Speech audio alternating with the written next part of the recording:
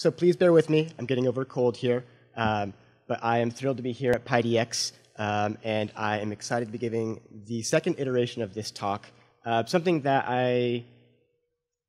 that really means a lot to me.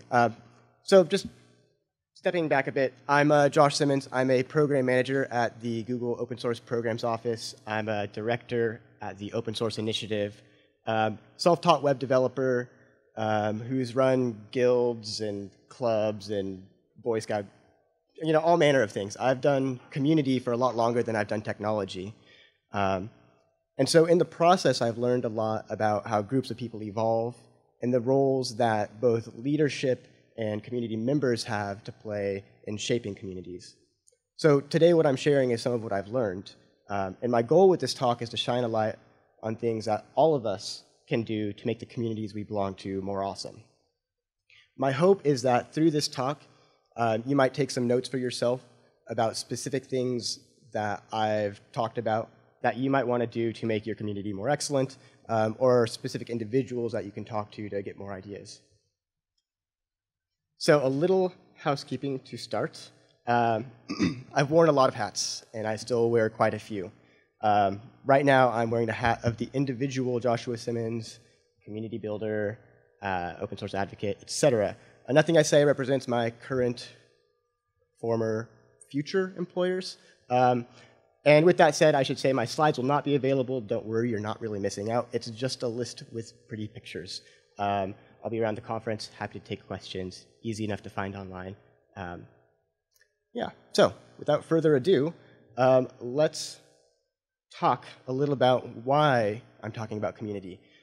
Open source is nothing if not community. But far too often, this aspect of our projects and meetups is left to chance. These days, we're seeing benevolent dictators for life, community managers, and other leaders taking a more proactive role in setting a healthy tone to build a good, productive culture for their communities. But while community leaders set the tone, the evolution of community and culture happens from the bottom up as much as it happens from the top down.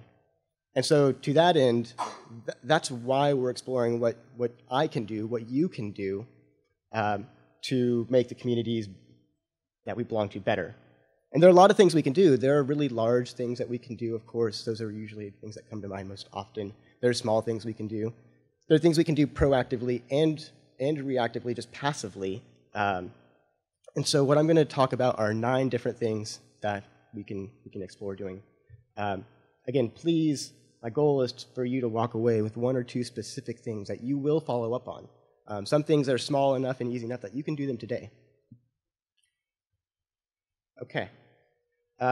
First, make sure your docs are excellent. Now, yes, when we talk about docs, we're usually thinking about open source projects, but there's documentation for communities as well, right? What can you expect when you attend a certain meetup? What can you expect when you attend a conference? For people who haven't been to many meetups or conferences, they're black boxes and they don't know what the experience is going to be like. When we're talking about projects, people can't contribute to a project, let alone use it, if the documentation isn't spot on. Is the documentation accurate? Is it up to date? Is it even complete? At SpinachCon, project contributors watch as new entrants try to use their software for the first time. And it's often a really painful experience because you'll find all of the little assumptions in the documentation that aren't spelled out. And this is a really great way to improve your documentation. What you can do is sanity check your documentation. Try to find new contributors, people who even just want to use the code, right? So this isn't just about can people use the code, it's can they contribute to the code, can a developer contribute to the code, can a designer contribute to the project, right? So there are a lot of different aspects of documentation to consider. Does your documentation assume a technical background? We have an industry that's just loaded with jargon and loaded with assumptions. I'm fairly new to the Python world, and I've been grateful that a lot of the projects have excellent docs. They don't really assume a whole lot, and often it's very easy for me to find a glossary or explanation of the terms in there. But there are a lot of projects that still assume quite a lot. If a designer can't read your documentation and become a contributor, then there's a gap. There's something to be fixed. So consider adding a glossary of uncommon words or phrases to your project, to your documentation. And beyond that, beyond just looking at the assumptions in the technical language that are there, think about the rest of the world.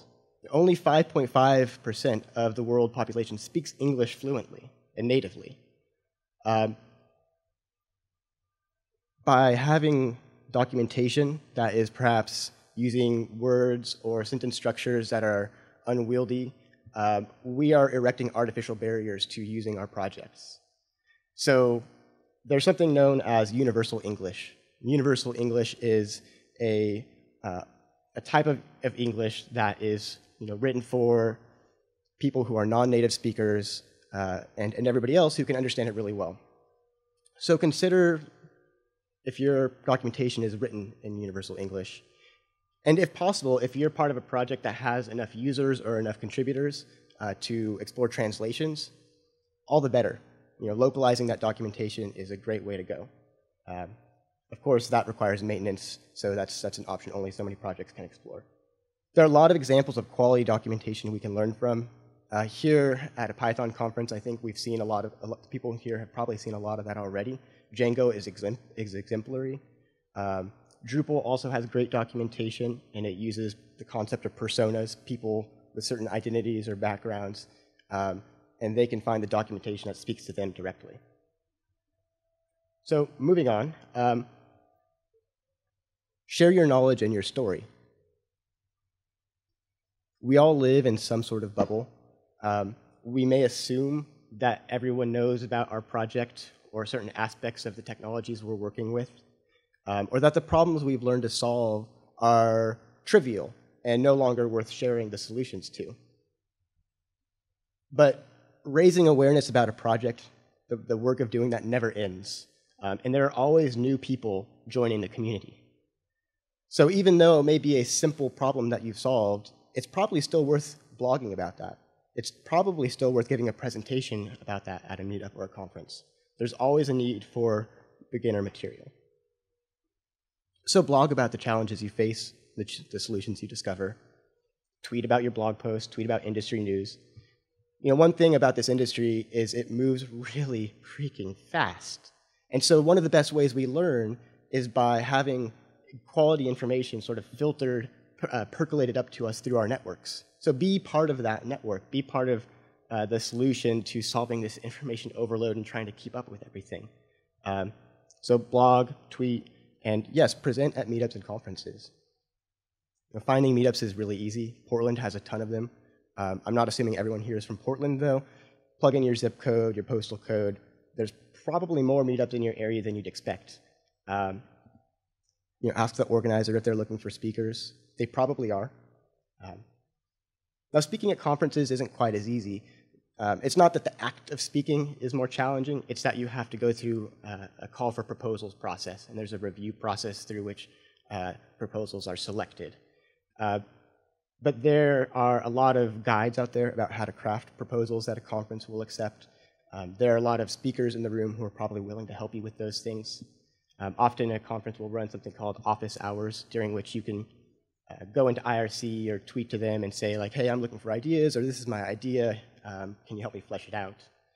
Or they'll just even review the proposal you put together and help hone that. Another way to find conferences is the CFP reports or lanyard.com, great index of events. One of my favorite ways to find quality events is Callback Women on Twitter. It's an index of over 3,000 conferences, I believe, and they tweet about the CFPs as they're open. And Callback Women is run by Karina Zona, amazing person who also really cares that the events are welcoming events. So she's not going to be tweeting about something that's like sketchy. So Callback Women, another great resource. Now, if you're not an experienced speaker or writer, that's not a problem. We all start somewhere. And there, again, are probably people in the room who are willing to help you. The point here is that we can't grow our communities if we aren't actively evangelizing about our communities, if we're not actively extending a welcoming hand to newcomers. So before I move on, I just want to ask, who here in the room has experience writing or presenting that would be willing to help other people get into that? Okay, look around the room. If you're interested at all, look, there are a ton of resources. People are amazing. They're willing to help. Don't be intimidated by speaking. Number 3, build bridges with other communities. What's the best way to make sure you and your community reinvent the wheel? Is by being an island. If you're not talking to other people in other communities, then you're not going to be aware of the solutions they've come up for problems that you may be having. If you're not sharing your solutions across communities, well, you're going to be duplicating work that may be needless. So the idea here is that if we are only participating in the web development community, or if we are only participating in the Python community, then there are lost opportunities. Right? There's an opportunity to be had, there's value to be had in participating in Ruby conferences, or PHP conferences, or Drupal, or whatever it is. We should be speaking with the world at large. And that's not just specific to technology. There are often design meetups or UX meetups that we can learn from. Development, building software, building websites is a really interdisciplinary act. And so we should be exposing ourselves to people who are doing the other things that are necessary to get this done. We can always learn from each other. So go to the other events. Follow an interesting smattering of people on Twitter, right? Don't build yourself an echo chamber of other Python developers. Find people who develop in other languages, do other things for open source, or just aren't like you in other ways. That's a lot more educational than following the people who are more or less like you. And lastly, try attending generalist conferences, right? There are a lot of conferences like Linux Fest Northwest. Yes, Linux is in the title, but it's not about Linux. It's about technology. And so you find a nice cross-section of people working on different things that you can learn from. So building bridges allows us to solve problems faster and learn from each other's mistakes. Definitely explore other events and people that you can be talking to. Number 4, mentor new contributors. Contributing to open source is intimidating. I will never forget the first contribution I made to the Drupal project. It was strenuous. I mean, all I was writing was a simple abstraction that mapped one thing to another thing, but there was a lot about code style. There's a lot about how the code was structured, how the files were structured, and I had to get that right. And then, of course, there's a review process and recruiting people to help review your code. Contributing is intimidating, so the more that we can do to make it less intimidating for people to hold their hand through that first contribution, those first 3 contributions, to make sure that they're able to get their contribution successfully merged into the code base, the better. And many of us deal with imposter syndrome. A lot of people don't know that they actually have value, that they can contribute to these projects. There's an assumption that, oh, I need to have a certain skill level, or I'm not as talented, I think, as these other people, and so I think I'll just leave it to them. And it's also just embarrassing sometimes. I have written code that I'm afraid to share because I think it's architecturally ridiculous, or I don't want people to see it. But we don't learn from hiding those things. So the more we can do to reach out to people who are interested in contributing, or just encourage people to contribute and say that you're there to help them, the better. Because the barriers, even if a project has a quality contributor experience, the barriers just emotionally to contributing, or even to having the connections necessary to contribute, are pretty high. So make some time to help a person through the process of contributing. If you see someone at a meetup or a conference that looks confused, talk to them. Ask them if they're new. Ask them if they're looking for any information in particular.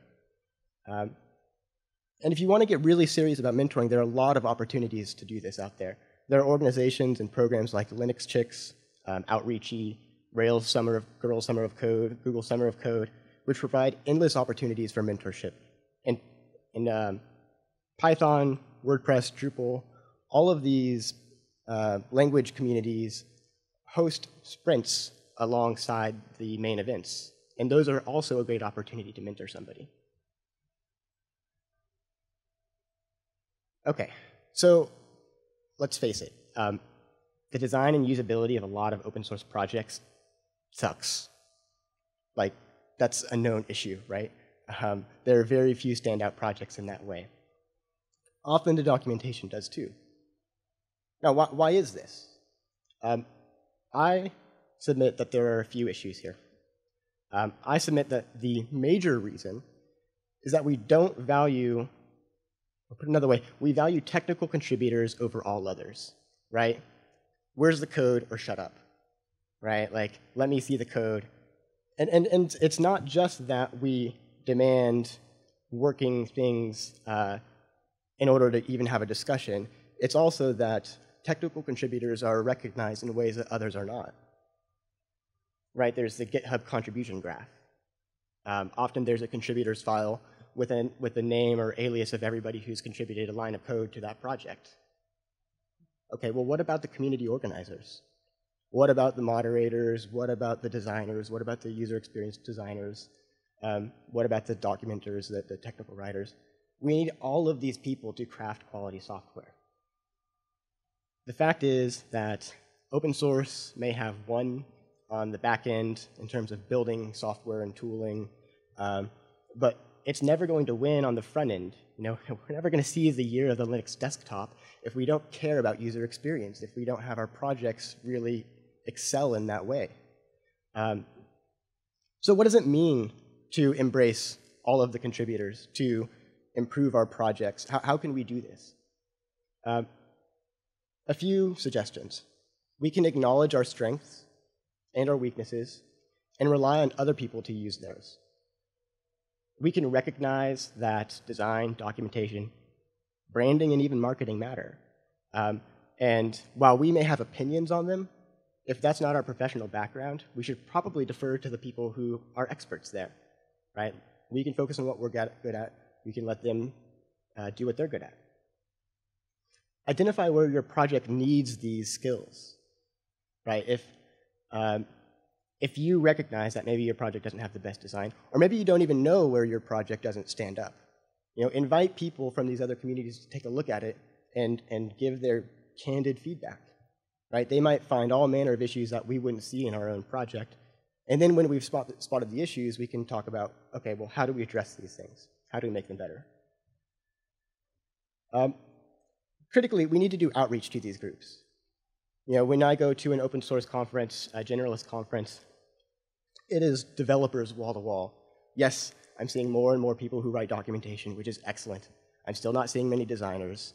I'm seeing more and more community organizers, but we're still off in the wings, and often, let me tell you, as someone with a background in marketing and community management, people are often like just, you know, very skeptical of me. But the reality is that we all bring new skills to the table that are necessary for open source projects to succeed.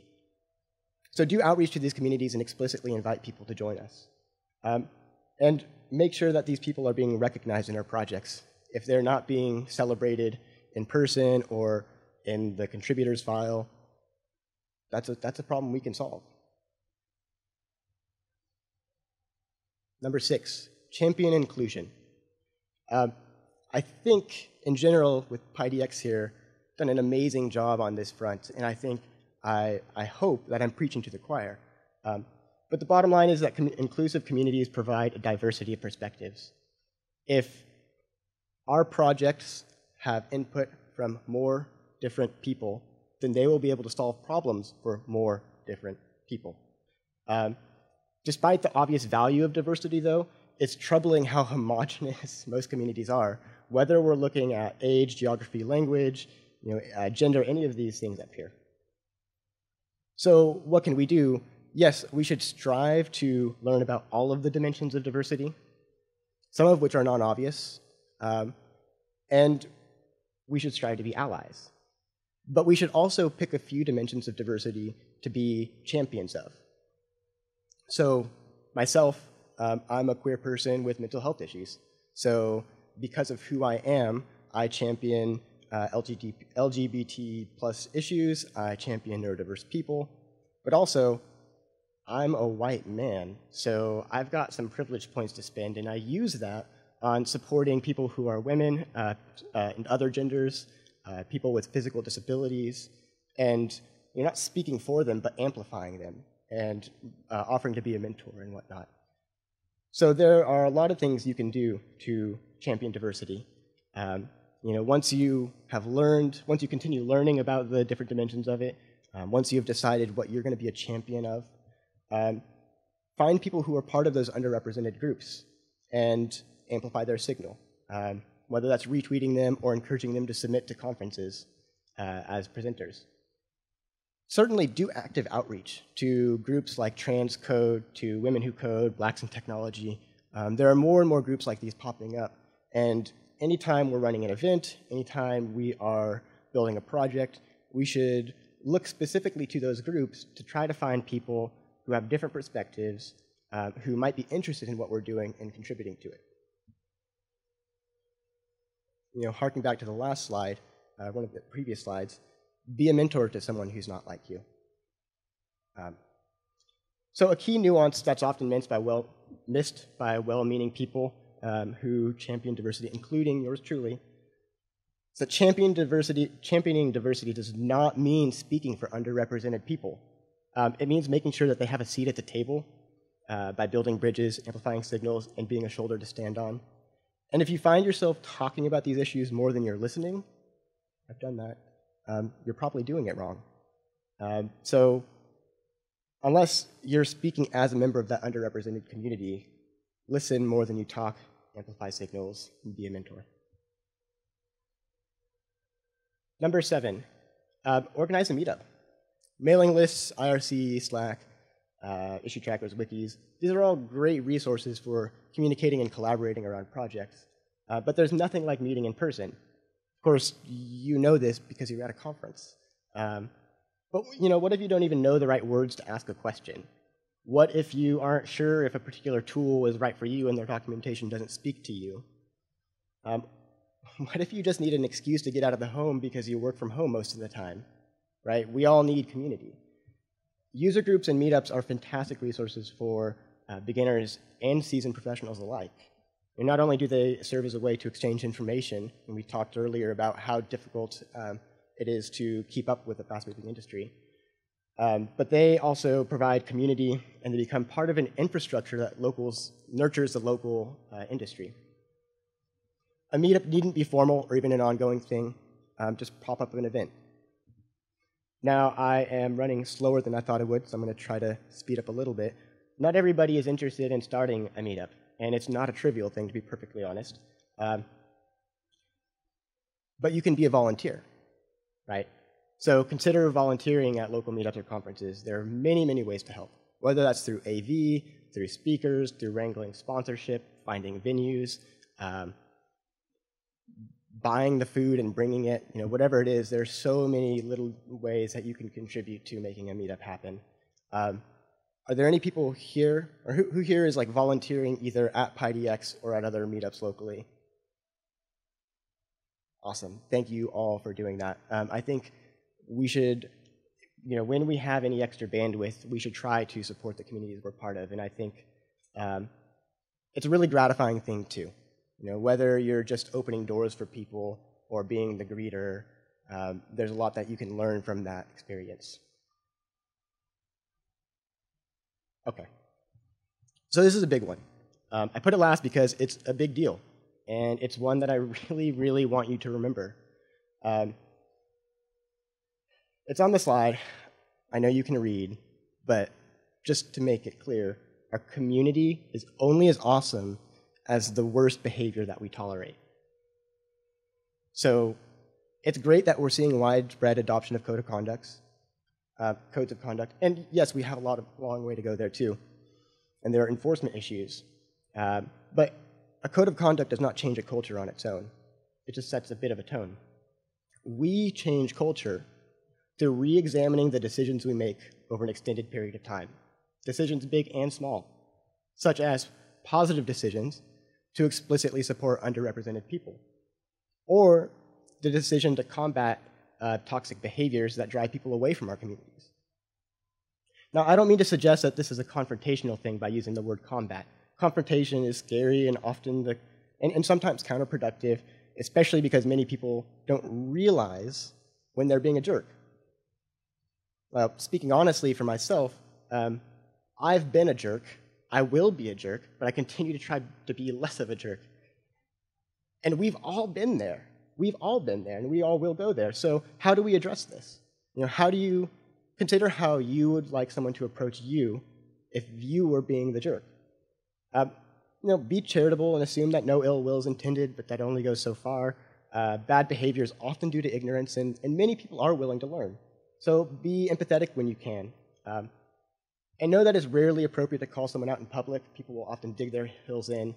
It's often better to take them aside. And there are really official channels for dealing with these things. PyDX made it really clear. There is a phone number. There's probably an email address and other resources for going to when you have a code of conduct violation for reporting harassment and other problematic behavior.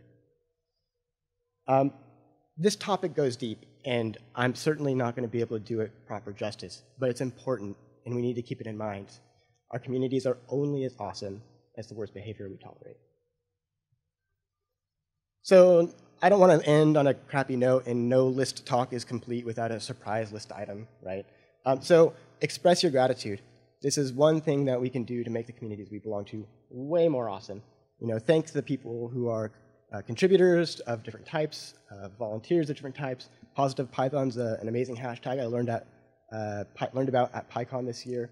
Let's All Build a Better Hat Rack is a great movement, I guess, spurred by Leslie Hawthorne, fanned on by Katie McLaughlin, who's got Octo Hat Rack, might have been renamed actually.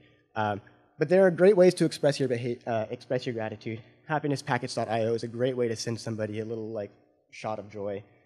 Let's be thankful because we're living in a community where a lot of people have volunteered their times to enable the work that we do. I've run out of time, but eating my own dog food, there are a lot of people for me to be thankful to. And specifically, I want to thank Victor Villa, who took a bet on me and allowed me to give this as a keynote at his conference earlier this year. And I want to thank Rachel, Georgia, Thursday, Heidi, and the Chris's, and all of the volunteers here who have made PyDX possible and who have allowed me the opportunity to come share this with you. So in closing, there are many ways to make our communities more awesome. You can help without spending much of your time, just by being more grateful. You can help others while helping yourself by giving presentations. It's really great for your career. The bottom line is this: cultural change happens from the bottom up as well as the top down. We should expect our leaders, our benevolent dictators, community managers to do better, yes, but we must also do better. So in the interest of doing better, take ownership of the communities you belong to, and let's go forth and be excellent to each other. Thank you.